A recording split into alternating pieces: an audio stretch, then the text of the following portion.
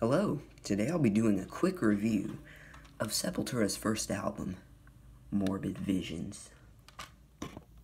So what's cool about this CD is it also came with the Bestial Devastation EP with some demo tracks and stuff. And this came out in 1986, and the Bestial Devastation came out in 1985. And it's from an underground metal band from Brazil in 1986, so don't expect great audio quality. When you open it up, you got the cool original cover of Bestial Devastation with their first, or maybe not first, but a really early logo. And then you take the CD out, and you got a cool picture of the band members. So the booklet does not come with lyrics, but it does come with cool commentary from the band members and some cool pictures of them behind the scenes in their early years. Talks about their rise to fame, their early years. Got some nice early pictures when they look like possessed. And you also got an article from 1986 when they got a little bit of fame from that. This album is from very early on, so it does not have their later funkier elements, and they're not completely Sepultura yet. They're an underground extreme thrash band from Brazil named Sepultura, but they're not their self yet. They're their self.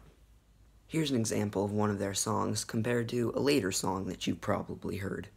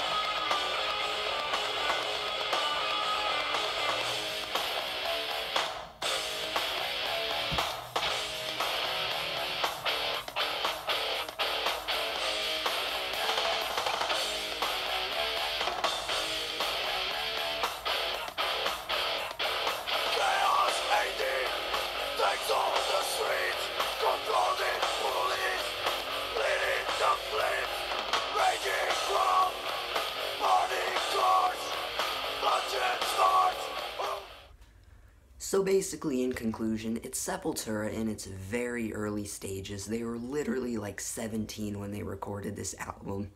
Will it become your favorite album? Probably not. Does it have great audio quality? No. But is it a fun listen and worth the $8? Yes. Pick it up, Sepultura-Morbid Visions.